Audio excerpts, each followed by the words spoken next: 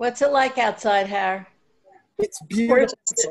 Absolutely beautiful. We just came back from a walk. What, Har? It's 62 degrees, sun is out. Perfect. Nice breeze. And the good part about everybody not driving is that the air is quite clear. Yeah. And there's no cars. There's a lot of good things about people not driving. Yeah.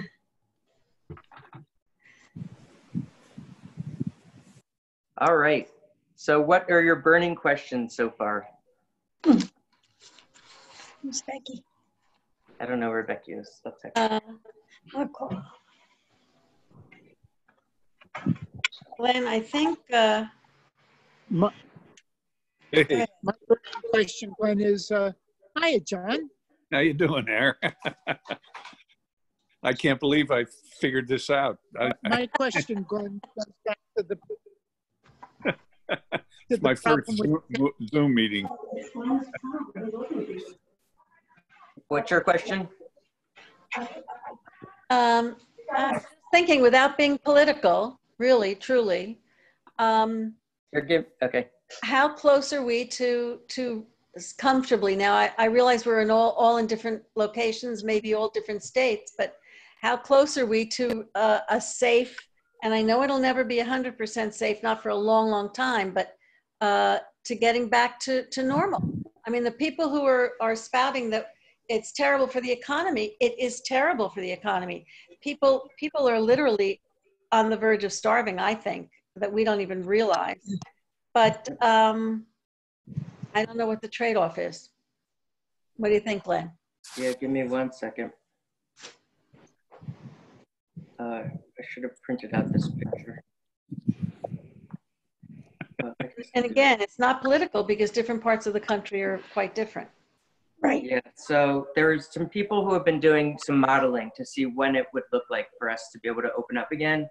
And we can open up. It's just when we open up, the earlier we open up, the more likely that there will be another wave. The only thing that's going to prevent us from having another wave is if we have sufficient testing and contact tracing. It looks like at this point, we're probably going to have sufficient testing because there's multiple companies that are ramping up now. And there's a bunch of companies that are working on like 10-minute, 15-minute test results, tests. And so that's really good. The problem is that you can't just let anyone get tested on their own like a pregnancy test. For something like this, in order for it to be effective, you need contact tracing. So you need, if someone is positive, to be able to go and interview them and say, where could you have gotten this from? Who could you have given it to? So because of that, you can't really have anonymous tests. And so that's the biggest problem. The tests we can do on a commercial, like using the laissez-faire market, the tests, we can get the tests, but the contact tracing is a pure public health. How close are we to that Google, Apple kind of application where they trace by Bluetooth? I have no idea. The problem is that requires, I think, probably opting in, because there's, here's like, there's a lot of questions that we haven't really explored yet in this country. But what are we going to do in a situation like this? What if someone is infected, or a couple of people are infected? They realize that the person who must have infected them was John Adams. And so then someone from the public health department wants to go and test John Adams, and John Adams refuses. What are we going to do if this person is going around infecting people and won't get tested and won't quarantine? And so we have laws that enable us to forcefully quarantine people like that and forcefully test them. But a lot of that stuff is at the federal level. And so what do we do in that situation?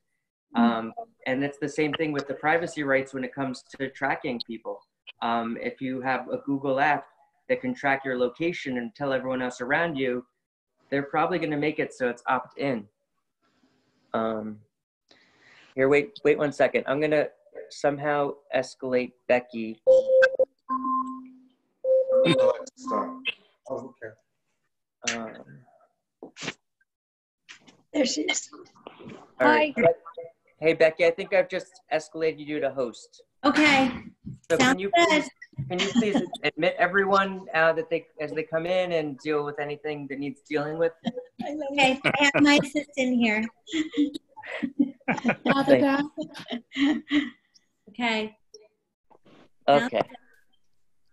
And so what does that mean for when we open things back up again? It's tricky. Like, so right now, so that you've heard of this thing called herd immunity, and herd immunity takes place. Herd immunity varies by the virus. The faster a virus spreads, the larger the number of people need to be infected to prevent additional people from getting infected. So if you have a virus that just doesn't infect very many people, then in order to get herd immunity, you need far, far less people vaccinated or previously exposed to prevent new occurrences. The problem is with this virus, it seems like the number of people, that the spread rate is a lot faster than we thought before. When we're going back and looking at some of the previous data, it seems like the R value, which we thought previously was 2 to 3, might now be closer to 5, which is, and so we've heard about these stories about like these super spreaders or something in New York or New Jersey, where you could have had one person who infected dozens of people. And so if that's the case, then that means that the R value is much higher. And there's a couple other facts that are influencing this. One is that we're finding that people can shed the virus before they're symptomatic, and after their symptoms go away, they can continue shedding the virus for 1 to 2 weeks. And so the biggest part is that apparently much of the viral shedding is occurring at the very beginning, even before symptoms start, when they're first asymptomatic. And that makes it really a challenge to then contact trace, because all the people that are being exposed in those couple of days prior are then walking around and potentially, it still takes maybe 4 or 5 days to incubate. But so that does give us a little bit of leeway of time to find people who are potentially exposed and then have them quarantined for a week. But it's going to be logistically, this is going to be a nightmare.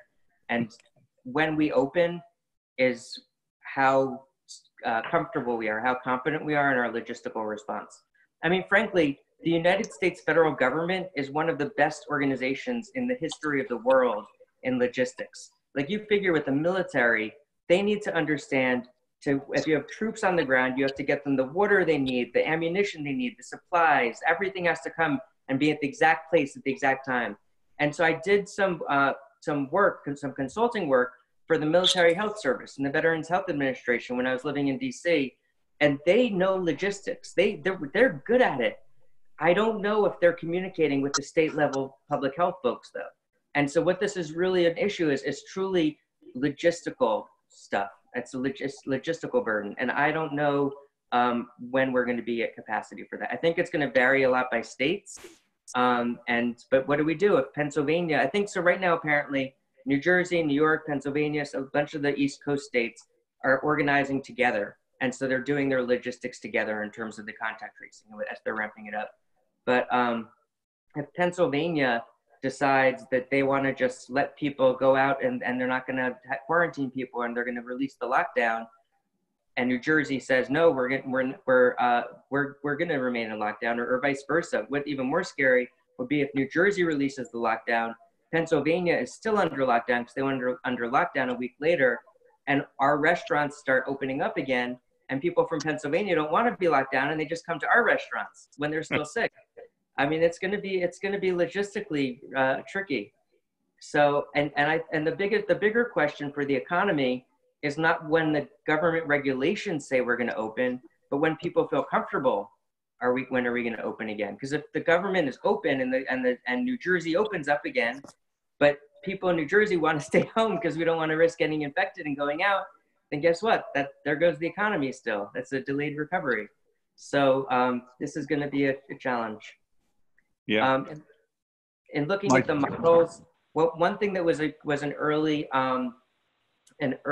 question was, will this die down in the summer? Just the spread. It's a respiratory disease, warmer weather, the flu, other things die down in the summer. Will this die down in the summer too? And so we've started to get additional evidence from that. When you look at the flu, the R values, this number of spread, reduces by approximately 40% in the Northeast or in the North, and by approximately 20% in Florida. And so if the normal R value was 3 and it reduced by 40%, that would still be slightly above 1. So it would still be spreading some, but it wouldn't be nearly as fast. So we probably wouldn't be having a peak and a second wave so fast during the summer.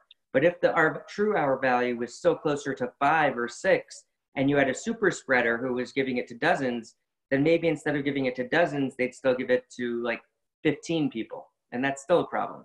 So I don't know that there's an easy way around that. There's still lots of questions, lots of unknowns. What about antibody testing, Glenn? So, well, yeah, that's an interesting question. So antibody testing is starting to ramp up. It's not entirely clear how effective the antibodies are yet. And so people so that's still an open question. We don't know yet how long, if someone has an antibody response, how long will it last? Could it be months? Could it be years? We don't know yet. So right now there's 4 coronaviruses that are spreading in people that we have some evidence about. There are 5, this is the 5th. We have SARS and MERS, and those 2 we've heard about because they've caused previous outbreaks in places. But then also there's 2 coronaviruses that are colds. And so they don't have the severe symptoms that we've attributed to these others. And those have been circulating for a while. And so we can see those circulation patterns too, in terms of looking at antibodies and stuff. And then of course, SARS-CoV-2, the COVID-19, now we're seeing that, the 5th one. And so when we look at antibody tests, there's a few things to think about. So there's basically 2 immune systems that humans have evolved with. There's the antibody immune system, the humoral immune system, and then there's the cellular immune system, just like a general, like your whole body just starts to react to things, but it's non-specific to any specific virus. And so we think that in kids, one of the reasons that kids aren't getting sick as much and certainly aren't typically having the most severe disease is because they're not generating an antibody response. It's the cellular immune system that's clearing the virus just on the cellular level. And so that means that kids who were exposed may not have an antibody evidence. They might not have memory of being exposed before. But that's not necessarily a bad thing because they're kids, and so they wouldn't be at risk for getting, like if they already get sick again, then it's not personally going to be a problem. The worry is that if they've gotten sick, then because they don't have an antibody response perhaps, then that means they're not going to be protecting people around them. They're not going to have herd immunity. And if they do get sick again, then it would be just right back from the beginning. They could get people around them sick. So the whole question of whether to keep schools open or not would still be a fresh question if kids who have previously been infected can just simply get infected again in the fall. Other things to consider about the antibody test is, so there's this one treatment, the convalescent plasma treatment that people are talking about a little bit, where basically you take plasma from people who previously were sick and you take their antibodies or either their plasma as a whole or just they take the antibodies out of it so it's more concentrated. And what we're finding with that is that those trials do seem to be effective. So there is definitely an antibody response, and that is still an area that people are looking at. But there's still so many open questions about what the antibodies look like. It's unclear. Glenn, we have a question from Harry Grossman. Okay. Glenn, so the question is, there's a 48-hour, 72-hour period before people start showing symptoms. In that period, are there antibodies, or is that test going to be a saliva test or some sort of nasal test? Here, let me pull something up.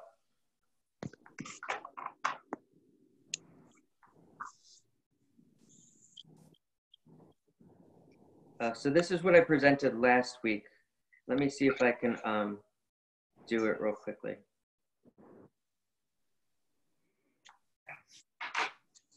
All right, Zoom.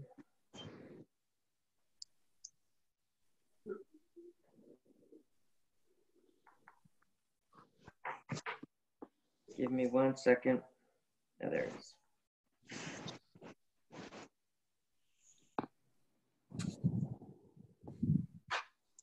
Okay. All right, now I'm gonna have to just mute this for a second.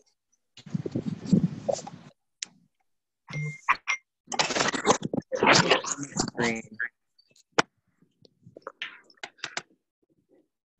All right, share screen.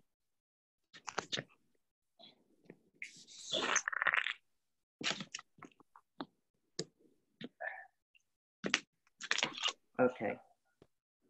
So this, let me come down to this one. All right, can you see my screen okay? So basically, this is not hard, easy to see at all. All right, let me reduce this a little bit. All right, so basically what we're looking at, I know it's a little bit hard to see, but what we're looking at is, so there's 3 lines there essentially for each, so each graph is a separate patient.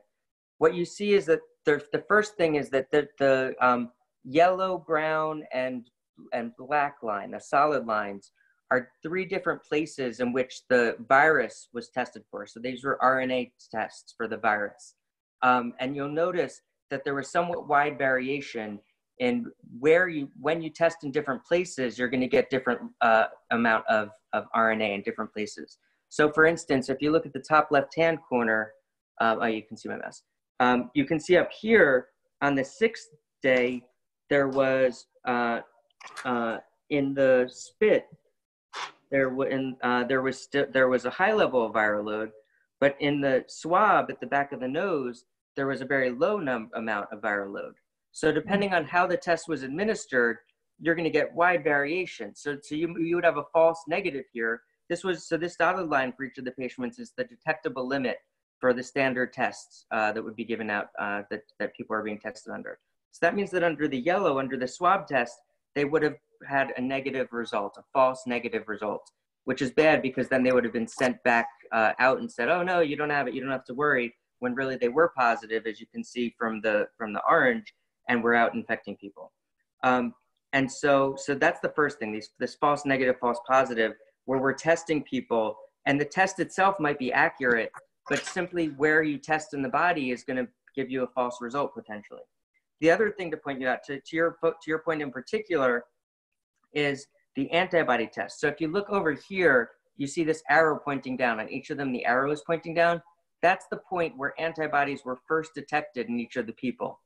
And so interestingly, like, so for instance, if you look here back again at this first patient where this was the yellow, this was the swab test, you'll notice that the viral load dropped dramatically, even to undetectable levels prior to the first antibody response that could be found.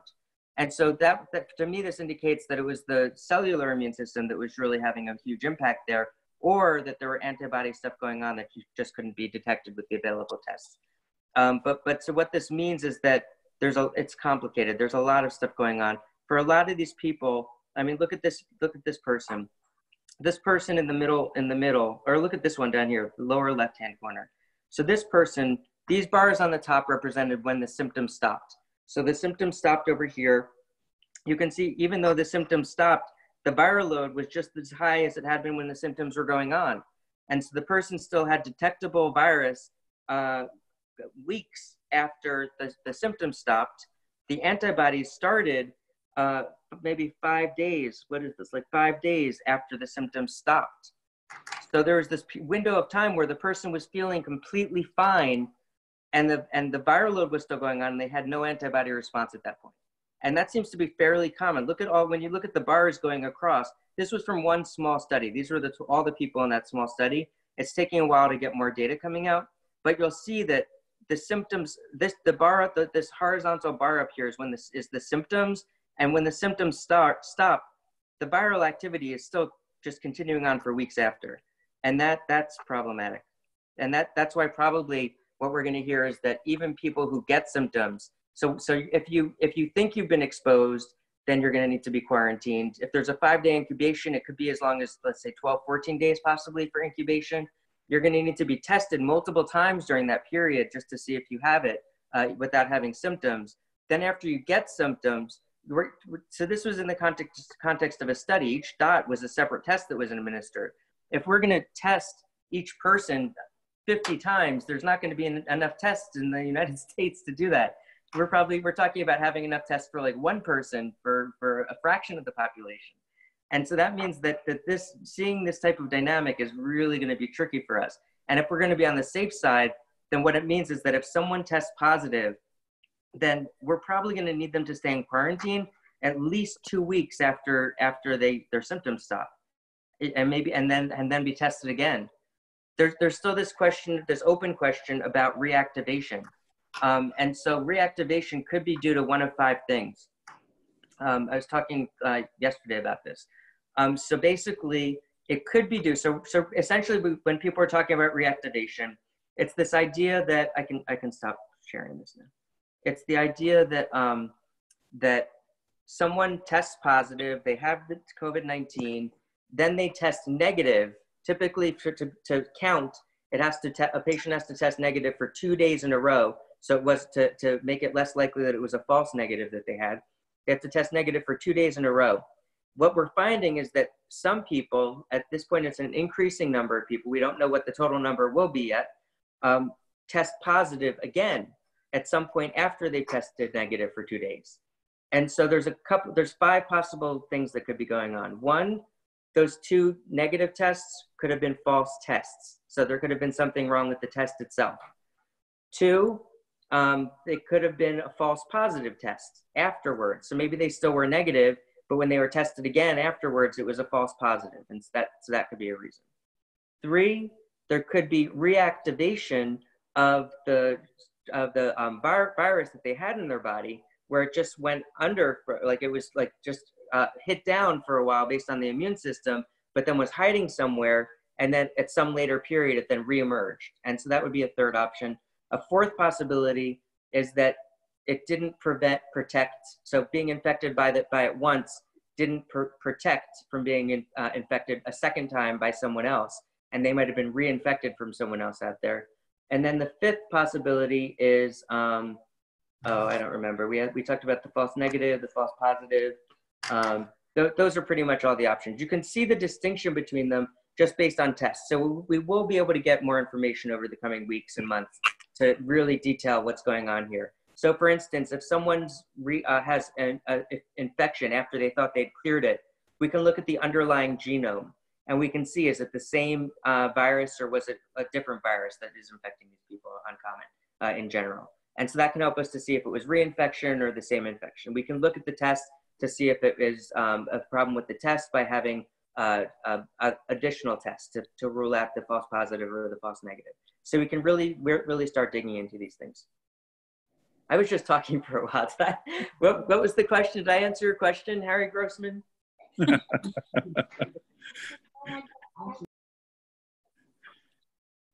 Beck, can you unmute? Unmute Arlene. Yes, you answered his question. Okay. Thank you, Harry Grossman. Okay, next up, we have a question from David Biskowitz. David, you seem to be on the go. There you are. Welcome. Hi, thank you. I think maybe my question's partially been answered, but Glenn, it was related to the study you were showing where there were different levels from each test based on where it was administered. Was one of those lines actually, did you mention one of them was the real viral load, or were they just because, I mean, how would they know the real viral load? Is there a different way they were testing that?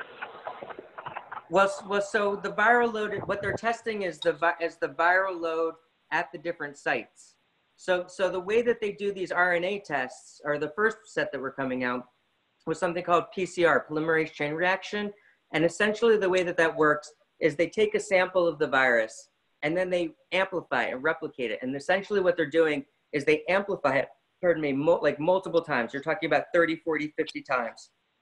And each time you amplify the signal a little bit more, a little bit more, a little bit more. When you get to the standard approach, I don't know exactly what the details are in terms of getting the number, but it can tell you the volume of the RNA. So essentially the viral load at the different locations in which the test was taken. So yeah, we are talking about viral load. It's not simply dichotomous, it's like, yes, they have it or no, they have it. But in the slide that I shared with you, it is the viral load. Most of these tests that are given that are given to the population are less sophisticated because for the sake of time and cost, you don't want to do the whole, like a whole viral load test. You don't want to do as complicated an approach. Instead, you take maybe a few snippets of the virus, and then you just do a dichotomous test, and it's either positive or negative. The problem with it is that you do get more false positives and false negatives by taking this approach, but the benefit is that you can massively do it to tens of thousands of people pretty rapidly. So it's a trade-off.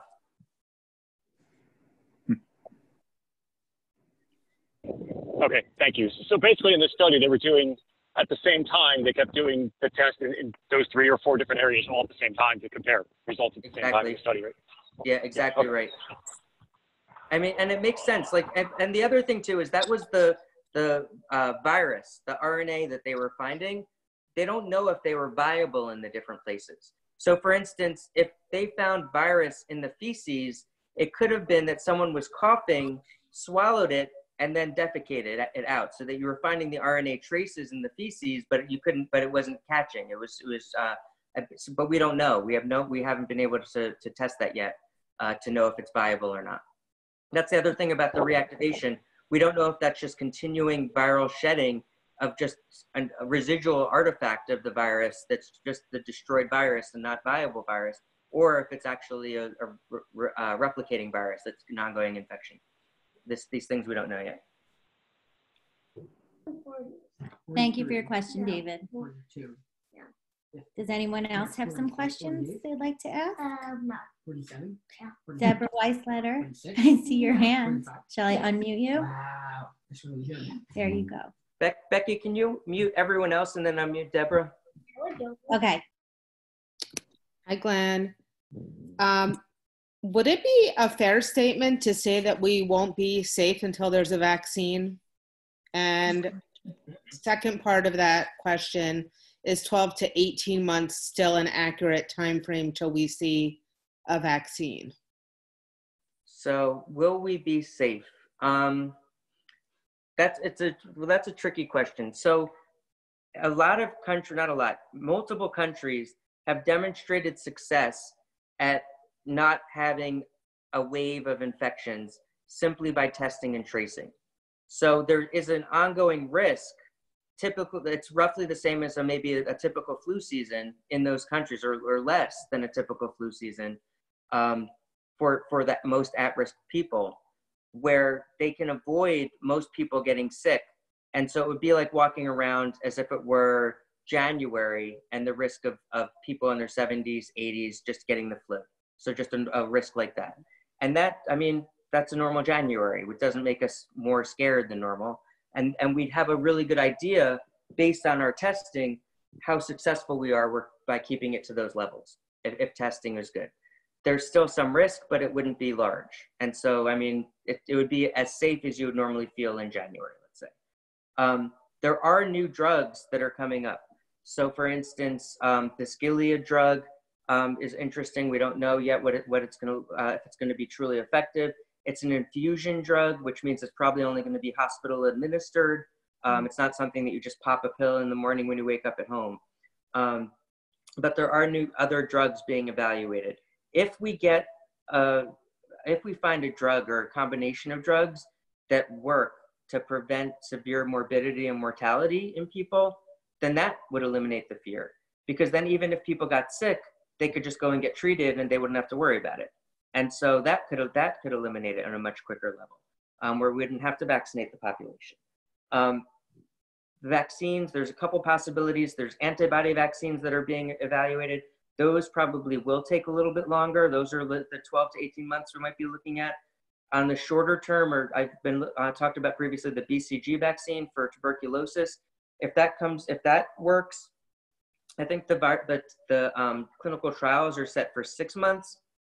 But all of these trials, regardless of the drugs, regardless of everything, if they're found to be extremely effective, then every clinical trial will have what's called early stopping rules. And so maybe they'll take a sneak peek, instead of at 6 months, that when it's supposed to end, they'll take a sneak peek at 3 months, or maybe even 2 months, or maybe more likely 3 months. And they'll see, is it effective? Because if it's not effective, if it's the wrong way, if it's more likely to kill people, let's say, that the treatment that they're giving, they'd want to end it as soon as possible so that they don't kill any more people. And similarly, if it was really effective, not just like a little effective, but extraordinarily effective, then that would be another reason to have an early stopping rule kick in, where you wouldn't want to continue putting people on a placebo, because that would be unethical when you have this really effective treatment that's saving all these people.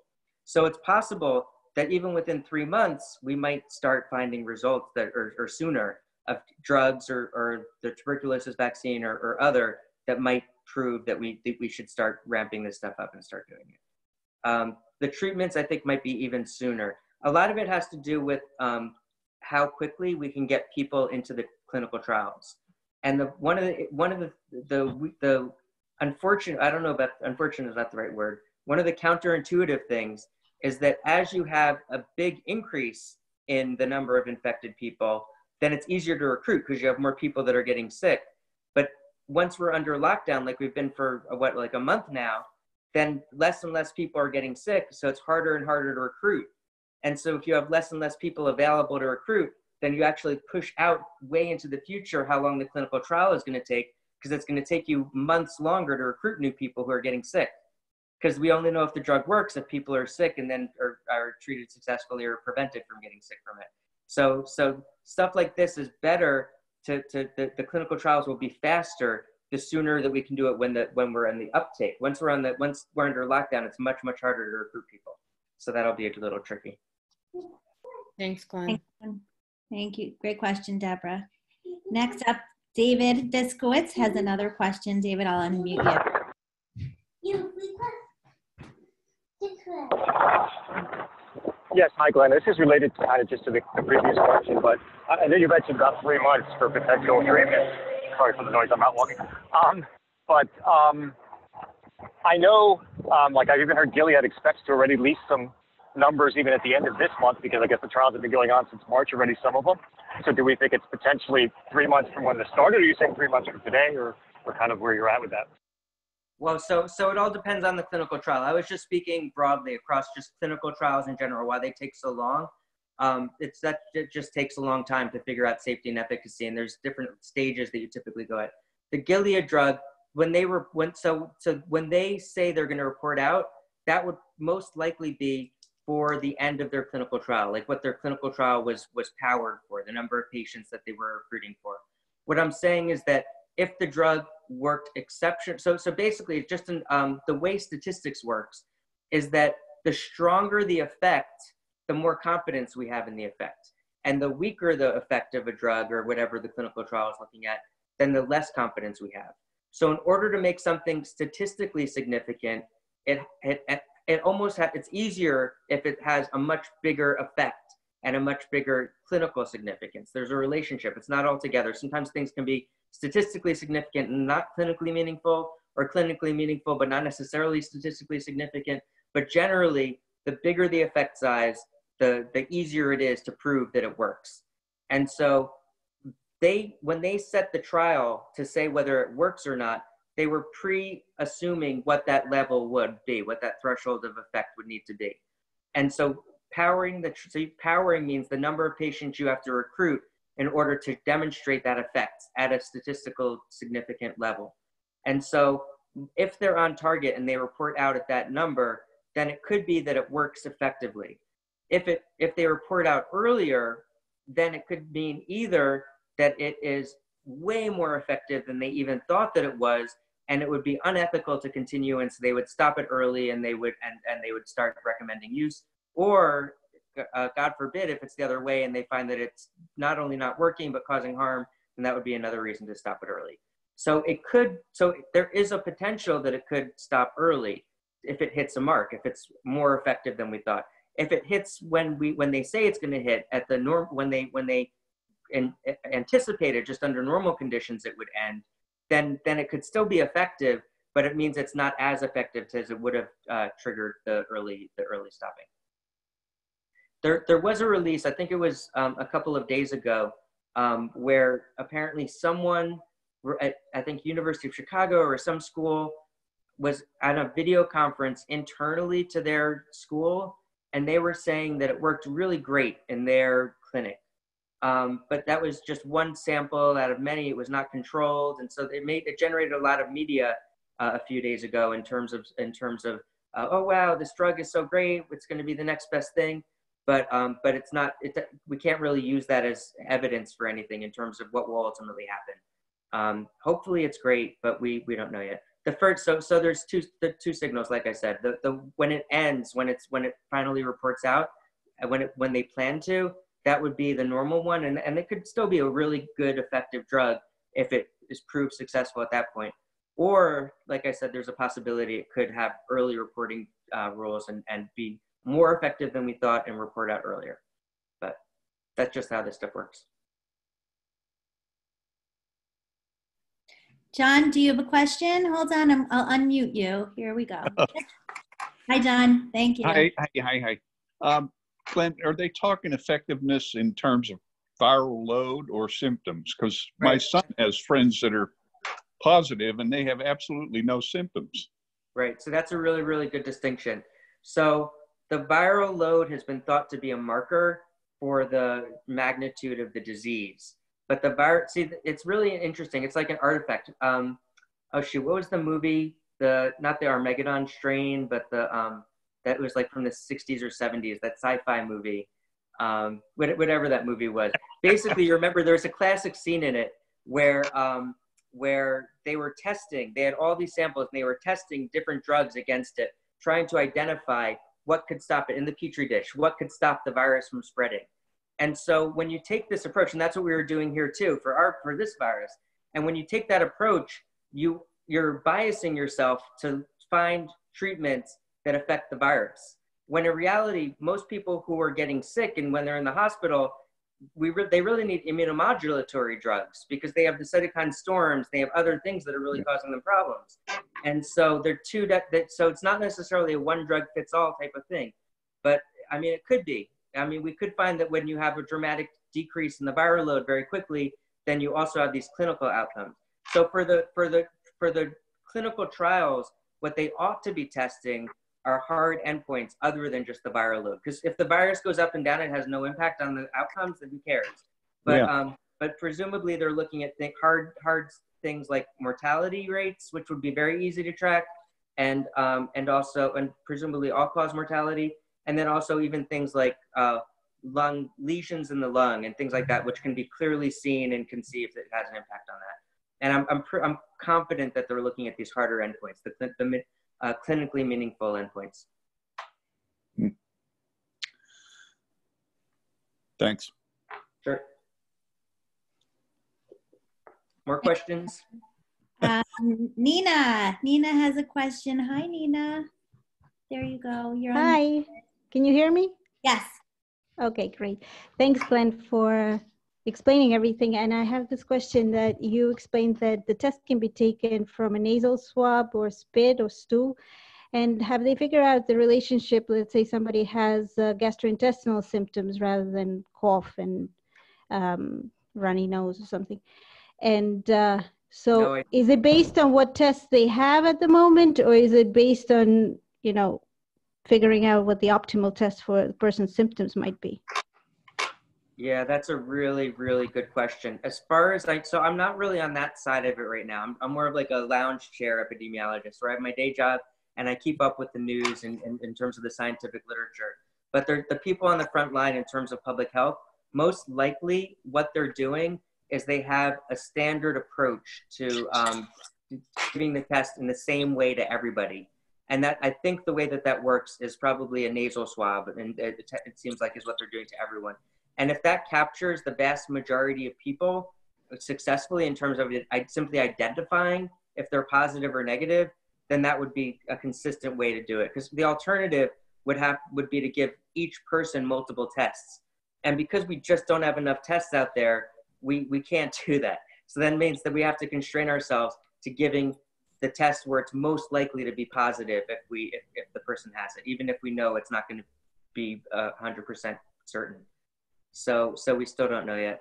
But yeah, so it's an interesting question. There's been more results over the last week or so looking at asymptomatic people. So what does that mean? So we know that of all people who become symptomatic, they typically don't become symptomatic until maybe the 5th day on average, which means that 100% of, 100% of people who eventually will have symptoms, 100% of them are asymptomatic for 5 days beforehand. So if you were to test for virus, because you can detect it earlier, it's not meaningful numbers until the 2 days before where it can really infect people. But using the PCR, you can detect it even below that at earlier days. But what it means is that we've had like 4 or 5 different tests in the United States now where they've just tested everyone in a whole population, or they've sampled large populations of people. I think one was in Southern California, one was in Boston suburb, one was, that boat, the Navy ship where the captain was fired. One of the things he had done before he got fired was he mandated that every single person on the ship get tested. And so now we have more evidence in terms of what the percentages are. And what we're finding is that depending on the place, there's a lot of people who potentially have been infected. In Southern California, when they did the test, they found, I think, that like 2 to 3% order of magnitude of the population had been infected. And a lot of them, maybe quite a large percentage of them, were asymptomatic at the time of testing. We don't know if they were asymptomatic throughout the whole disease course, because it was just a snapshot in time, not looking at people across time. But we know that a lot of them in that snapshot were asymptomatic. Similarly, in Boston, it was quite a bit higher. It was like 1/3 of the town that was investigated was positive. And similarly in Boston, in that suburb, there was a lot of asymptomatic people. The vast majority were asymptomatic and had no idea that they had it. On the ship where the captain was fired, similarly, a large number of asymptomatic people. Quite a lot of people ultimately were infected by the end. It just ravaged the ship. And there were a lot of asymptomatic people. But like I said, we don't know just from those tests. They're just a snapshot in time. We don't know if those people would ultimately have become symptomatic and then we would have identified them through testing then, or whether they would have just stayed asymptomatic for weeks and we wouldn't have even known unless they'd been tested. This is still unknown, but it's interesting. There's wide variation now. We don't know what makes some people more susceptible than other people. We don't know these kinds of things yet. We know that there's risk associated with age, some comorbidities, that kind of stuff. But even despite this, we've seen 100-year-olds who have been infected and recovered just fine with no long-term adverse effects, or at least in the couple of weeks since they've recovered. And then we've seen other people who were 30 who died, and we just don't know what's really driving this distinction right now. But we do know that it's a really strong predictor that the older someone is, they're way more likely to experience morbidity and mortality than younger people, even though we hear these case studies. Rachel, you look like you have a question. I do. Here you are. Okay. Question, are there any local studies like that are looking at different types of symptoms? Like for instance, if someone appears to have a cold with no fever or an allergy type thing, or is there anywhere where somebody could go to get tested to see, like, are they looking at that data to see how different the disease could be across somebody who might normally be asymptomatic, but like has a cold that would be ignored, or an allergy or something? Yeah, I'm sure that they're looking at everything now, just trying to figure out anything they can. Epidemiologists like to think of themselves as creative people.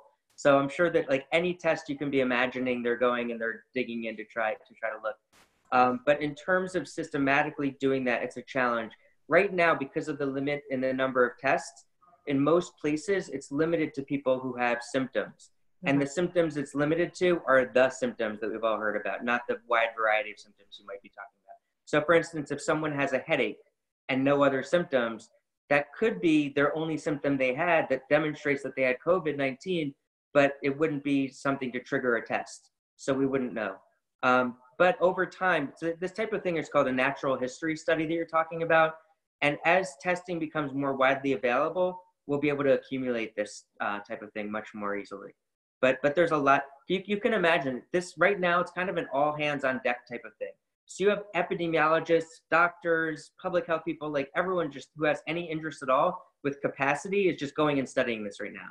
It's just, even though it feels like the last month has been like 2 years, it's really only been a month. And studies take a couple of months to get them out. You have to collect the data, do the analyses, write it up. So people are doing it rapidly, but I mean, it takes time to publish all this stuff. So there's definitely a exponential growth in publications like we're seeing with the virus itself. So then these asymptomatic people that are getting tested are really only just from those studies where like the cruise ship, they tested everybody, or like there's no other widespread asymptomatic testing program going on. And anything that any type of testing program would be published, because everyone tries to get it out. Like no one would keep that to themselves. Everyone would try to get it out as quickly as possible. I mean, there were some others, and they're starting to increase in terms of being published. The problem is that, okay, so taking a snapshot in time is easy to do. You maybe spend a day or two, swab everyone, and then you can collect all the data, write it up, publish it, and then like a week or two later, you have it out published. If you're doing it longitudinally, where you're saying, okay, are these asymptomatic people asymptomatic for a week or 2 weeks? That requires following them for a week or 2 weeks, and then collecting all the final data and publishing it. So that takes way longer. So a study like that, by design, we wouldn't even hear about for weeks until after the snapshot. So it just makes sense we hear the snapshots first. But it's fascinating. There was another study like that where they were looking at a homeless shelter. I don't remember where it was exactly, but it was some homeless shelter somewhere. And a lot of the people were infected. The vast majority there were asymptomatic. But again, it's this limitation that I was saying. You don't know if they're asymptomatic because they've had it for a couple of weeks and are asymptomatic, or they're asymptomatic because they were just infected in the homeless shelter yesterday or 2 days ago, and now they have virus that's present. They just haven't developed the symptoms yet. It's too early.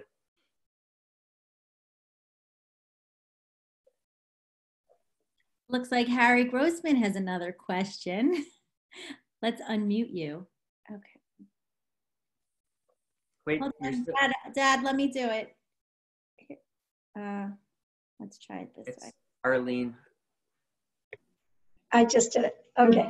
The question is, can you expect that this virus is going to mutate like the seasonal flu, meaning that the virus that you're chasing now, by the time we get to next winter, is going to mutate, that whatever vaccine or drugs that you're going to develop to treat this flu would not be effective against the mutated virus?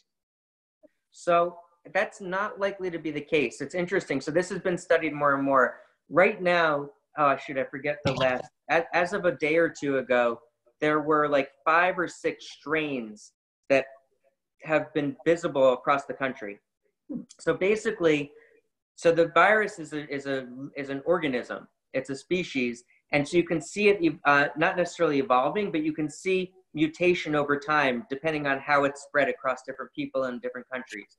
And so we can track very easily to see that the virus that's most common on the East Coast, at least the Northeast of the United States currently, was transmitted by someone who got it in Europe. And the person in Europe might have gotten it from someone else. And it's interesting, our strain here is not the one that's common in Italy. It's the one that's common more in Germany and some other parts of Europe. So someone from one of those areas came here. And so what we're seeing is there's like 5 or 6. When you trace it on the map, you can see very clearly what the mutations are that are common across the US. And so then you can see where it came from, like where did the spread come from? So for instance, on the West Coast in California, I think that was more likely some parts of Asia that came from, or maybe China or Wuhan. But really, it's spreading from all these different places. And so to answer your question, so we've been looking, so a bunch of labs, so geneticists who are now want to add value during this pandemic, a lot of genetics labs have been looking at the RNA samples from across the world, trying to see what does the mutation rate look like. And what they found is that the part of the RNA that's responsible for infecting the cells and for a lot of the things that we think in terms of how quickly it spreads, that part is not changing at all, is not mutating at all. Apparently what's unique about the flu is it wears like a camouflage mask on its surface. And so it can very quickly just change the camouflage on the top, the mask on the top. maybe it makes it look like it has brown hair or puts on a different wig or puts on makeup or something. It looks like a different virus every year. So even though the core of it is staying roughly the same, the camouflage on the surface is what the antibody sees, and so it can fool the antibody. That's an evolved strategy particular to the flu. For the coronavirus that we're talking about, it doesn't have that kind of surface that camouflages itself or changes so much.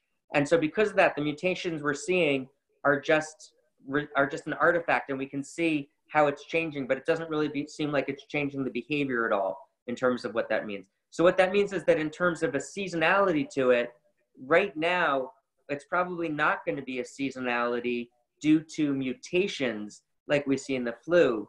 However, depending on the antibody response in the people, if our antibodies don't last that long, if our antibodies only last a few months or a year, then that means that the same virus, not mutating at all, can reinfect us potentially in another year. So that could be problematic. So then we'd still have the very same seasonality concerns as if it had been mutating.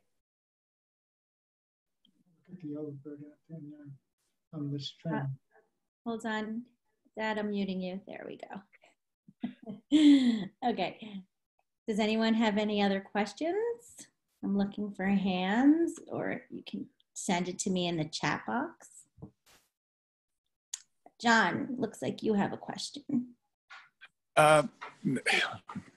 No, actually, I was just reading my text from my brother. It just popped up on the top, and I was trying to read it. But Glenn, I want to thank you. You know, it's an ongoing, changing situation, and I think we're all as frustrated as I'm sure you are with it. But you know, I think you've explained a lot to me anyway, and I appreciate it. All good. My brother's on the other line, so I got to run. Thanks again. Goodbye to everybody. Sure. I don't know how to get out of this. See you, John. Len, I have a question for you. What's up? How are you handling your groceries? Are you wiping down the containers? Are you unpacking your groceries, wearing gloves? What are you doing, and what do you recommend? So personally, it's one of the strange things about this virus, that personally, I am not in a high-risk category. So I'm wearing a mask out when I go food shopping, but I'm not taking extreme precautions in terms of looking at making sure I don't get infected. People who are older, say in their 50s and particularly 60s, 70s, 80s, or particularly ones with comorbidities, then it becomes more of an issue. Because I'm in a low risk group, my only concern would be infecting other people if I got symptoms or if I did not get symptoms. And because I live alone, it doesn't worry me quite so much. But for most people, I wouldn't worry too much about it. I mean, just if you follow normal hygiene, that's probably sufficient. Like when you read things about the virus being found in cardboard, what happens typically is that it would absorb inside the cardboard. So on the surface of the cardboard, you wouldn't necessarily get infected, even if someone else had previously touched it. It's only what they do when they do these tests is they typically take a piece of the cardboard and then they just dissolve the cardboard and see if it's in there. And so then you're going to be getting anything that was absorbed. Yeah, personally, I maybe should be more precautious in terms of the stuff that I'm touching, but I'm not so worried about it. The problem is this virus that they're finding, we don't even know if it's viable. Like if virus is on plastic, you'll find RNA clips that would trigger a positive test, but it just could have been that the virus was totally destroyed, and instead of a long viable strand, you just have these clips floating around that don't have any viability at all. And right now we have no way of testing that. So we're getting these positive results when very likely it might not be viable at all. It's just a strand that happens to be there. It's like a warship. It's like a warship that once it's destroyed, you can still see evidence that the ship was there, but it's just a residual artifact. It's harmless at that point. So I suspect a lot of this stuff is residual. But see, this is why I'm an armchair epidemiologist and not someone on the front lines of the public health response. But I'm just giving my opinion in terms of what's most likely, I think. We appreciate your armchair as well as as your fireside chatting. Like the fire? We did. We like that. So we have a question from Steve C. Is there a difference between the virus that came from Europe versus Asia in terms of its effects? So right now, there's no difference in the behavior that's been observed. We know that the virus where it came from, because there's some slight mutation, just very small mutations that can be detected when you do genetic tests. But in terms of how frequently it spreads or anything else, right now we're not seeing any difference in that. Or in terms of severity, I mentioned last week that the virus is essentially the same virus that's infecting everyone. The wide variation in symptoms has to do with the person themselves, their susceptibility, their immune system, their physiology. The virus is the same virus. And so it's things going on in the person rather than the virus that's causing the variation in the disease.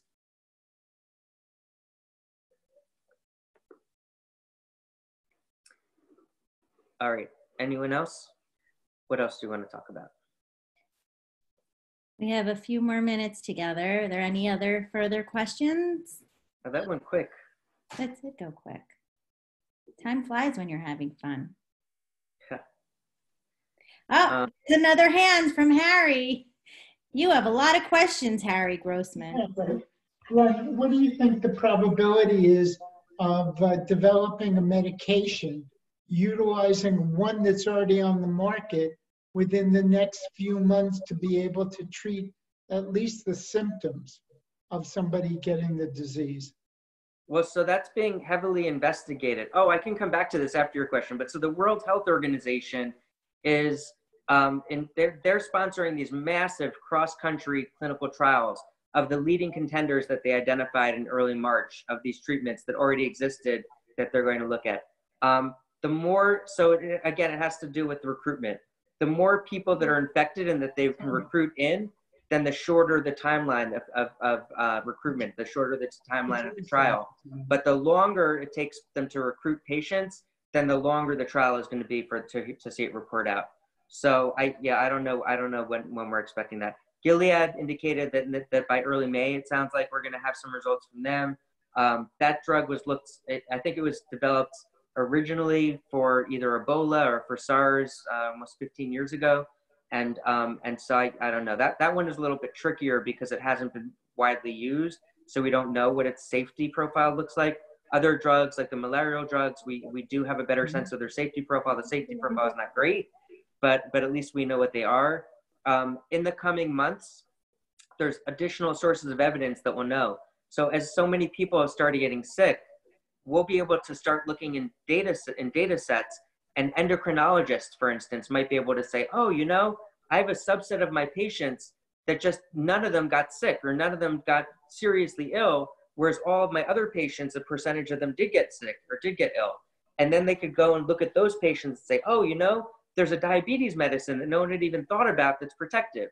Or there could be a rheumatologist. So some of these drugs are like the malarial medication was also used in lupus and rheumatoid arthritis. So it was an immunomodulatory drug. There might be other conditions that are immune conditions where some rheumatologists might see their patients and might say, I've noticed that not a single patient in my practice taking this drug got sick. And then what you'll see is rheumatologists will talk among themselves, and then they'll say, wow, we should look into this. And then you'll start seeing signals.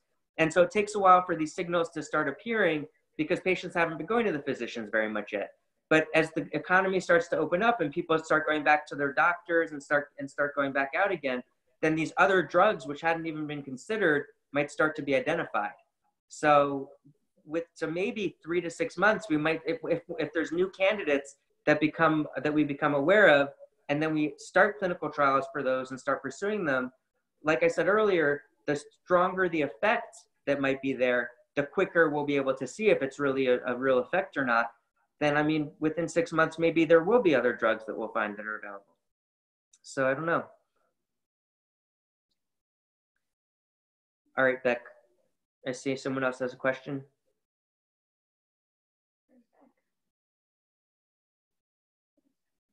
Oh, Becky's Wi-Fi just went down. All right, David I think David Brodsky, she said.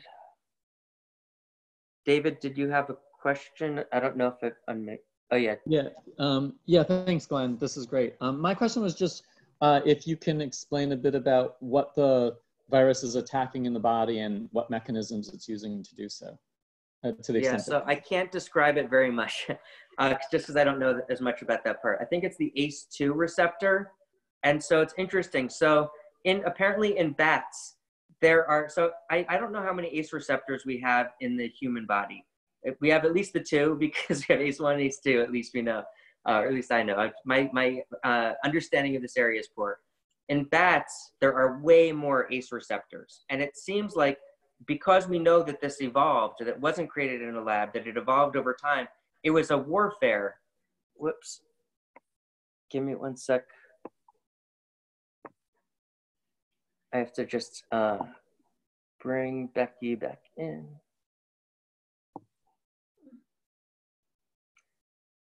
All right. I don't know what just happened. Oh, here it is. Right. Give me 1 second. Okay, Becky, I've just made you host again. All right.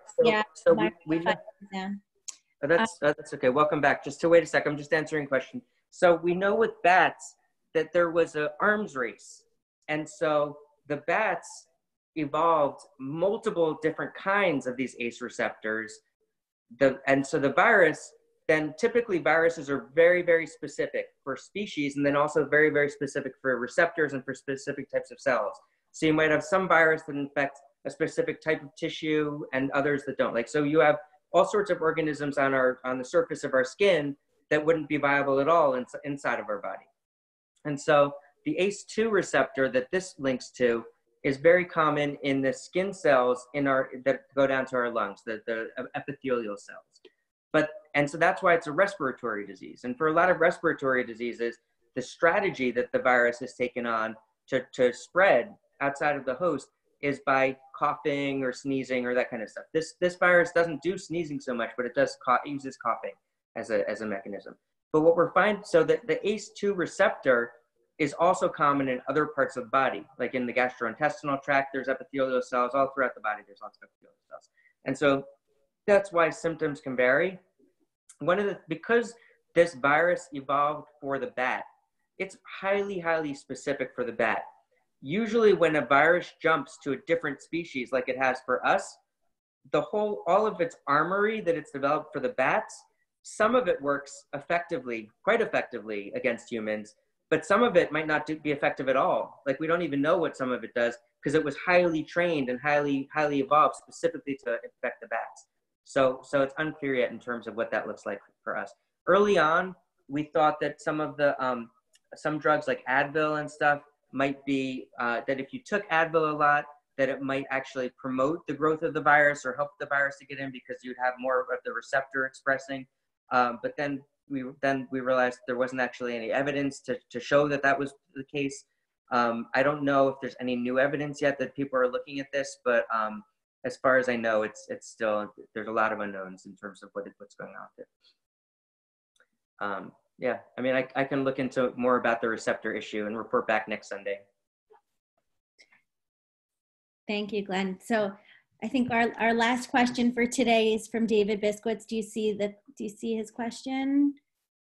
They mentioned the virus can spread through the mouth, nose, and eyes. Can it happen through the ear canal? Well, I mean, so we have this question about the viability. So just because we're finding that the virus is there when you do a test doesn't mean it's the full strand of the virus that can fully replicate. And so I mean, we're finding virus throughout the body. I mean, you find it in stool, you find it all over the body. And so that means that potentially you could get it from the ear canal if there is viable virus.